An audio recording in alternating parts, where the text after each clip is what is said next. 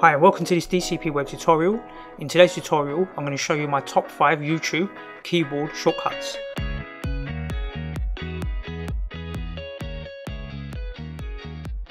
So let's go ahead and open up the web browser. I've already got one of my videos playing in YouTube right now. If you want to see all of the shortcuts on YouTube Player or YouTube in general, just move your mouse cursor over the video here and then hold down the Shift key and hit the question mark key. So Shift and question mark will show you all of the different shortcuts. Now, I don't really use all of these, I use some of them. So the ones that I use I'm going to show you now. So the first one I'm going to show you is press the letter F. So we move our mouse cursor over the video here and press F, and F takes us into full screen, and then we can press F one more time to minimize back again. So F to go to full screen and F again to minimize. So that's one of the shortcuts I use quite often.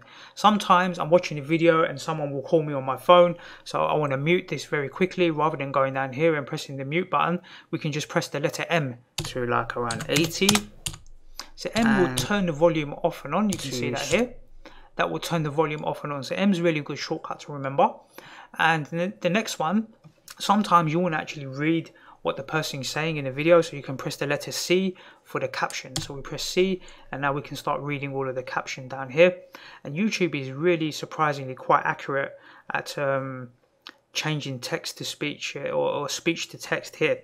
So it does a really good job of writing out the text based on what I'm saying in the videos. Before it wasn't so great at it, but recently I've been looking at this closed caption here and it's very accurate. You know, it's very good. So let's press the letter C to turn that off.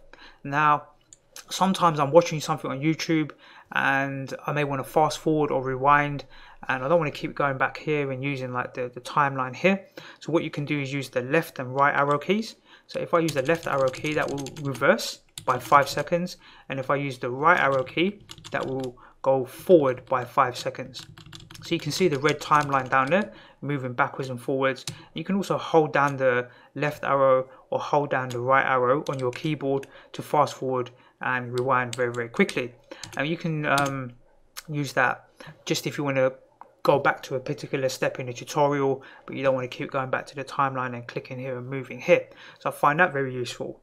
The last one is really just increasing or decreasing the audio. So if we unmute this, and I'm going to use the up arrow and the down arrow on my keyboard to turn the volume up and turn it down. So let's unmute it.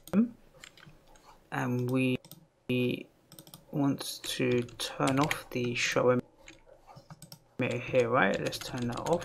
So we use the down arrow to turn the volume down, and we can use the up arrow to turn the volume back up again. Turn in the viewport, and then we can just press M on our keyboard to mute, and then we can press F to go into full screen, and then we can press F again to reduce full screen. We can use C to go into the caption. We can turn that off, and then we can use the left and right arrows to fast forward and go backwards. So those are the real shortcuts that I use on YouTube quite often. The other ones that are listed in the description here. So we hold down the Shift key and the question mark.